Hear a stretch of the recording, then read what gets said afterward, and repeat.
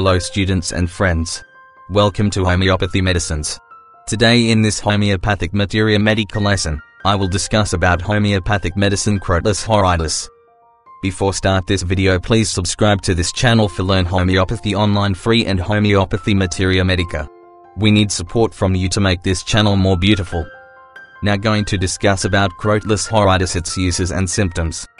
Snake poisons are supposed to be chemically cyanohydrates of soda and other salts. Alcohol is the natural solvent of these salts and is an antidote. Has a profound trophic action. Old age, nutritional troubles, low septic states, general disorganization of the blood, hemorrhages and jaundice. A crotalin injection decreases the rate of coagulation of the blood. In epilepsy, the average rate is far greater than in normal conditions. Blood decomposition, hemorrhages, dark fluid that forms no clots, tendency to carbuncles, malignant scarlatina, yellow fever, the plague, cholera, give opportunity to use this remedy. Hemorrhagic diathesis. Acts as a sedative. Sleeps into his symptoms. More right-sided in its action. Mind, weeping mood, clouded perception and memory, impatient. Loquacious, with desire to escape. Sadness. Delusions of cerebral decay. Head, vertigo, with weakness and trembling. Dull heavy occipital pain, on right side and right eye. Headache with pain in heart on lying on left side. Headache, must walk on tiptoe to avoid jarring. Eyes, very sensitive to light, especially lamplight. Yellow color of eyes. Illusions, blue colors. Ciliary neuralgia, tearing, boring pain, as if a cut had been made around eye. For absorption of intraocular hemorrhages, into the vitreous, but particularly for non-inflammatory retinal hemorrhages. Diplopia. Ears, auditory vertigo. Blood oozes from ears. Feeling of stoppage in right ear. Nose, epistaxis, blood black and stringy, ozaina, after exanthemata or syphilis. Face, acne. Lips swollen and numb. Leaden-colored and yellow face. Lockjaw. Mouth, tongue red and small, but feels swollen. Tongue fiery red, dry in center, smooth and polished. Moldy smell of breath. Fills up with saliva. Tongue when protruding, goes to right. Spasmodic grinding of teeth at night. Cancer of tongue with hemorrhage. Throat, dry, swollen, dark red. Spasm of esophagus, cannot swallow any solid substance. Tight constriction. Gangrenous, with much swelling.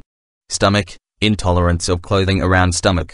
Unable to retain anything. Violent vomiting of food, bilious vomiting, vomiting of blood. Constant nausea and vomiting every month, after menstruation. Cannot lie on right side, without vomiting dark green matter. Black or coffee grounds vomiting. Cancer of stomach with vomiting of bloody, slimy mucus. Trembling, fluttering feeling below the epigastrium. Intolerance of clothing about epigastrium. Faintness and sinking at stomach. Ulceration of the stomach. Atonic dyspepsia. Gastritis in chronic alcoholism. Hungry, craves stimulants, sugar, averse to meat. Abdomen, distended, hot, and tender. Pain in region of liver. Stool, black, thin, offensive, like coffee grounds. Intestinal hemorrhage, blood dark, fluid, non-coagulable. Blood oozes from rectum when standing or walking. Female, prolonged menses. Dysmenorrhea, pain extends down thighs, with aching in region of heart. Uterine hemorrhage with faintness at stomach. Puerperal fever, offensive lochia. Phlegmasia albidolens. Sensation as though uterus would drop out. Painful drawing in uterine ligaments. Cannot keep legs still. Urinary, dark, bloody urine. Casts. Inflamed kidney. Albuminous, dark, scanty, mercure. Heart, action feeble, pulse tremulous. Palpitation, especially at menstrual period. Trembling feeling of heart. Respiratory, cough, with bloody expectoration. Tickling from a dry spot in larynx. Extremities, hands tremble, swollen. Lower extremities go to sleep easily. Right-sided paralysis. Fever, malignant fevers of a hemorrhagic or putrescent character. Low bilious remittance. Yellow fever. Bloody sweat. Cerebrospinal meningitis, sciuta, Cubbuset. Cold sweats. Skin, swelling and discoloration, skin tense and shows every tint of color, with excruciating pain. Vesication. Sallow. Yellow color of the whole body. Great sensitiveness of skin of right half of body.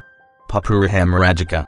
hemorrhage from every part of body, bloody sweat, chilblains, felons, dissecting wounds, pustular eruptions, insect stings, post-vaccination eruptions, bad effects of vaccination, lymphangitis and septicemia, boils, carbuncles, and eruptions are surrounded by purplish, mottled skin and edema, anthrax, sore sensation relieved by pressure, sleep, dreams of the dead, starting in sleep, yawning, smothering sensation when awaking, modalities, worse, right side, open air, evening and morning, in spring, coming on of warm weather, yearly, on awaking, damp and wet, jar. The first impression would be to rebel against the use of such substances as Crotalus, Lachesis, Apis and other animal poisons, and it is true that the layman must look with something like horror upon their administration, but when they are properly used and when we consider the dreadfulness of the necessity demanding them, and also when we have ascertained that there can be no substitute when demanded, and again that they are potentized and changed until they are perfectly pure, because reduced to a state of simple substance, the horror passes away from the mind. It is true that the diseases that call for the use of such substances as Crotalus are very grave. When at the bedside of a Crotalus patient one feels that death is very near, the subject is horrible to look upon, and the mother in regard to her child, or the husband, would immediately say, "Doctor, use anything in order to save the life, resort to anything in order to heal this sick one." The symptoms are peculiar in Crotalus. The remedy stands out by itself. There can be no substitute for it, as there is no other remedy, taken as a whole, that looks like it. The other snake poisons form the nearest resemblance, but this one is the most dreadful of all, excepting, perhaps, the Ancestrodon contortrix, copperhead. In the case of snake bites we get the most dire effects. We see death itself. We see the ending after a very rapid course, the very highest type of zymosis. These snake poisons are supposed to be cyanhydrates of soda and other salts. It is known that alcohol is the natural solvent of the cyanhydrates, and because of this alcohol has been used in great quantities in snake bites, and it has frequently prolonged and even saved life. If he lives through the violent attack he goes on forever manifesting the chronic effects, and from these we have collected symptoms.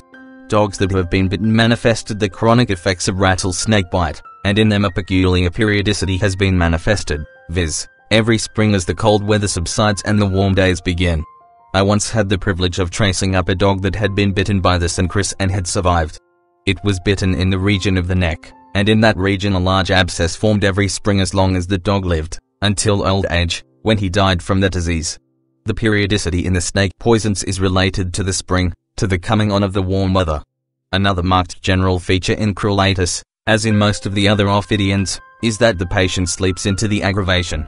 The poison of the Crotalus Horridus, in its earliest manifestations, is like unto the zymotic changes that we find in scarlet fever, in diphtheria, in typhoid and low forms of blood poisoning, those cases that come on with great rapidity, breaking down of the blood, relaxation of the blood vessels, bleeding from all of the orifices of the body, rapidly increasing unconsciousness like one intoxicated and besotted in appearance. A mental and physical prostration that is almost paralytic in character. Scarlet fever when it becomes putrid, typhoid when it becomes putrid, diphtheria with much bleeding and putridity. The body appears mottled, blue intermingled with yellow. Jaundice comes on with astonishing quickness, and the eyes become yellow, and the skin becomes yellow and mottled. Blue in spots. Black and blue spots as if bruised, intermingled with yellow. After hemorrhages the skin becomes extremely anemic. It is yellow, pale, bloodless. The body looks like wax. Hemorrhage from the ears, eyes, nose, lungs, from the mucous membranes everywhere, from the bowels, from the uterus. A hemorrhagic constitution. Crotalus is indicated in disease of the very lowest, the most putrid type, coming on with unusual rapidity, reaching the putrid state in an unusually short time.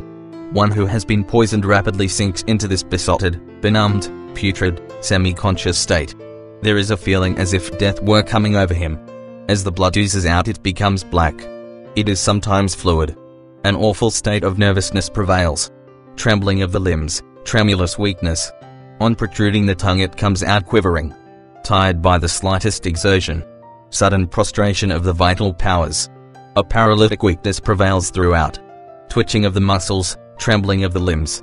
Sliding down in bed occurs in the typhoid conditions where this remedy has proved of benefit, the forms of yellow fever with great prostration. This species of yellow fever has been cured by this remedy. Convulsions and paralysis. It has twitching of muscles, something like chorea, trembling, localized spasms, hysterical manifestations. The mental symptoms are well worth examining. The low form of delirium, muttering, talking to himself, is a peculiar form of loquacity. It differs somewhat from lachesis. Both have loquacity. The loquacity is so rapid that if anyone in the room commences to tell something, the patient will take it up and finish the story, although he has never heard anything about it, so active is his mind. No one is permitted to finish a story in the presence of a patient. One will commence to tell something. He will say, "Oh, yes, I understand it," and he will go off on another line and finish up with something entirely different. Crotalus does that, too, but Crotalus will take it up and mumble and stumble over his words in a clumsy manner. It is a low passive state like intoxication. In it is wild excitement. Delirium with languor, drowsiness, stupor. That tells it. Loquacious delirium with desire to escape from bed. It is passive, however. His motions are slow. Muttering delirium of typhus. Sadness. His thoughts dwell on death continually. Excessive sensitiveness. Moved to tears by reading. Melancholy with timidity, fear. Anxious and pale, with cold sweat. Irritable, cross, infuriated by least annoyance. On motion there is vertigo, dizziness. On keeping still there is pain. On going to sleep there is pain, and he is roused by violent pain. The longer he sleeps, the more severe that pain in the head. He sleeps into his symptoms. All the snake poisons more or less sleep into troubles. The head troubles come on after sleep. He sleeps into headache. The longer he sleeps, the harder are the headaches. The headache is so hard in the back of the head that it is almost impossible to raise it from the pillow. The muscles become so tired he has to take hold of it with his hands. This belongs also to a congestive headache with waxy face, yellow, purple, mottled face, as if there had been bruises. Headache extending into the eyes. Bilious headache every few days. Severe sick headache, together with dizziness, throbbing in the top of the head. Dull, pulsating headaches. Dull, heavy, throbbing, occipital headaches, or the whole head is in a state of congestion. He is confused and dazed.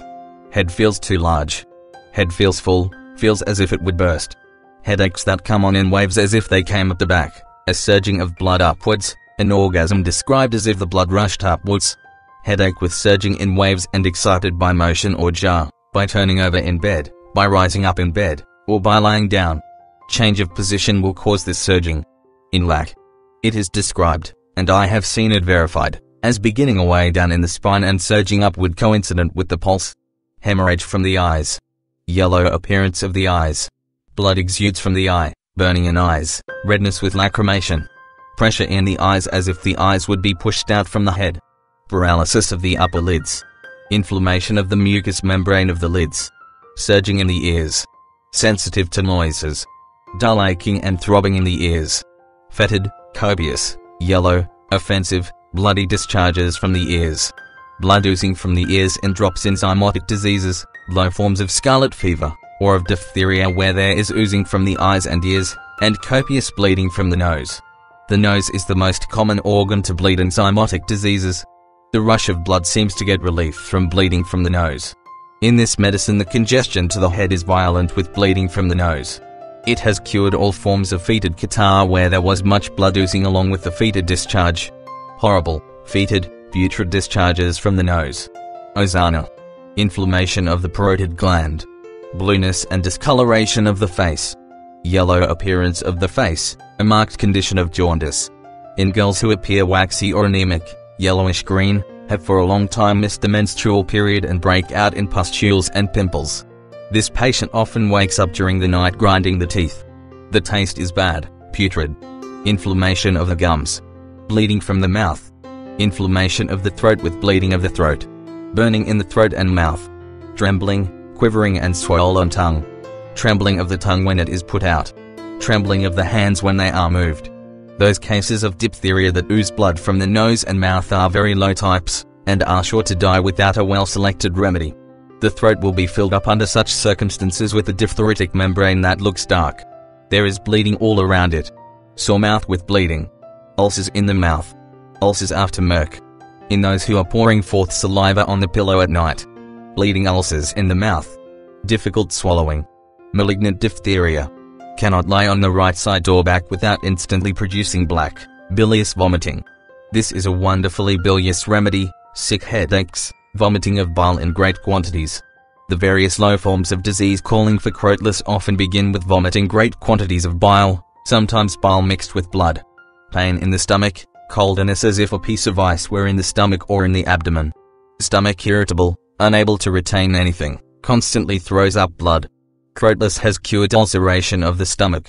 It has greatly restrained the growth of carcinoma when there is much vomiting of bile and blood. Vomiting in many instances where the blood has no tendency to coagulate. Now, with all these ulcerations of the stomach, cancerous affections, low zymotic disease, jaundice is nearly always present, jaundice and more or less of bleeding, fever seldom runs high, sometimes the temperature is subnormal, but with oozings and bleedings, with dark hemorrhage from the nose and mouth and dark, scanty, bloody urine containing albumin. The abdomen is greatly distended like the tympanitic abdomen of typhoid and the low zymotic diseases. Ulceration of the bowels, hemorrhage from the bowels. Much pain and soreness in the abdomen with numbness. Feeling in it as if it were made of wood. Still black, thin like coffee grounds. Dysentery of septic origin from foul water, food, etc. Diarrhea from noxious effluvia. Inflammation of the ovaries and of the uterus. Low form of putrid fever. Hemorrhages. Either dark clots or blood that has no tendency to coagulate and keeps on flowing. There is great trouble at the climacteric period. Hot flashes. Jaundice. Hemorrhage from the uterus or from other parts. Cancer of the uterus with much bleeding. Great offensiveness. Patient becomes yellow, jaundiced. Great exhaustion. Mottled appearance of the skin, swelling of the face, of the leg, especially along the course of the veins. Phlegmasia albidolens. Worse from the slightest touch. Worse from jar, from motion. There is some reason to think that this will be more or less a heart remedy from the great cardiac weakness it produces. But the other snake poisons like Naja, Lock, and Elaps have had more clinical application than this one. This one seems to prostrate the heart, but also to prostrate the whole body, and its complaints are more general. Mottled appearance of the limbs. Gangrenous appearance of the extremities. Boils, carbuncles and eruptions are surrounded by a purplish condition of the skin, a mottled, blue, splotched or marbled state. It produces boils, abscesses and a condition somewhat resembling a carbuncle, with burning and violent pains, but the peculiar feature is the doughy center. Around the boil or carbuncle for many inches there is edema, with pitting upon pressure. The boil, or abscess, or carbuncle will bleed a thick, black blood that will not coagulate. Carbuncles that come upon the neck and upon the back begin with a pustule, and then several come and they are surrounded by little pustules and papules and there is pitting upon pressure. For these carbuncles you will need to study particularly arsenicum, anthracinem, lachesis, sacala and crotalus. They are the medicines that have in their nature malignancy and manifestation. In puerperal fever there is a continued oozing of black offensive blood that will not coagulate, bleeding from every orifice of the body as well as from the uterus. Imagine a woman who is pregnant suffering from typhoid fever. She aborts and a low zymotic state comes on with the symptoms that I have described and with all the appearance as if she would bleed to death after the abortion. The blood will not coagulate and the flow continues. Or in a woman during a typhoid fever menstruation comes on. It is not a true menstrual flow, that is, it does not resemble the ordinary flow, because it is copious, dark and liquid, a continuous oozing with all the grave symptoms described, and especially the besotted countenance, the comatose state, the appearance as if she were intoxicated, lying as one dead. When aroused every muscle trembles, if the tongue is protruded it trembles, and there is inability to articulate. Crotalus may save her life. Would it be possible to think of graver states of sickness than such as are produced by the ophidia? When a physician sees these symptoms coming on he immediately thinks of a class of remedies that can cover such a state, remedies like baptisia, arsenicum, sacala and the ophidia, and sometimes arnica, phosphorus and pyrogen. In the more chronic conditions the individual manifests a terrible state as to his sleep. He rises from sleep as in a fright, has horrible dreams of murder, of death, of dead bodies and dead people, of associating with the dead and with corpses, of being in graveyards. Even the smell of the cadaver is dreamed of. While he is awake he is tired, he is stupid, he cannot add figures, he makes mistakes in writing, he transposes sentences, and in words he transposes letters. He is unable to take care of his own accounts, for he cannot add up things that are at all particular. Sleep alternates with long and tedious periods of wakefulness. He is disturbed by any change to warm weather. Great irritability, sensitive to spheres, easily disturbed by his surroundings, and easily wrought up into a pitch of excitement are also features of this remedy. Following this up, he is suspicious of his friends and is unable to reason upon a rational basis. He craves intoxicating drinks and is unable to resist the craving. This wonderful resemblance to old inebriates has led to the use of Crotalus in delirium tremens. It has the besotted countenance, the purple aspect of the face, the peculiar kind of hunger in the drunkard, the craving by spells for stimulants. There is every reason to believe that in fat, robust, besotted drunkards it may, if properly used, be a remedy deep enough to remove the appetite for strong drink. Thanks for watching this video. For more updates, please subscribe this channel and press the bell icon. To learn homeopathy course online free with Homeopathy Materia Medica. Comment what you want in next video. Like and share this video with your friends and family. Thank you. Have a nice day. Stay healthy, stay happy.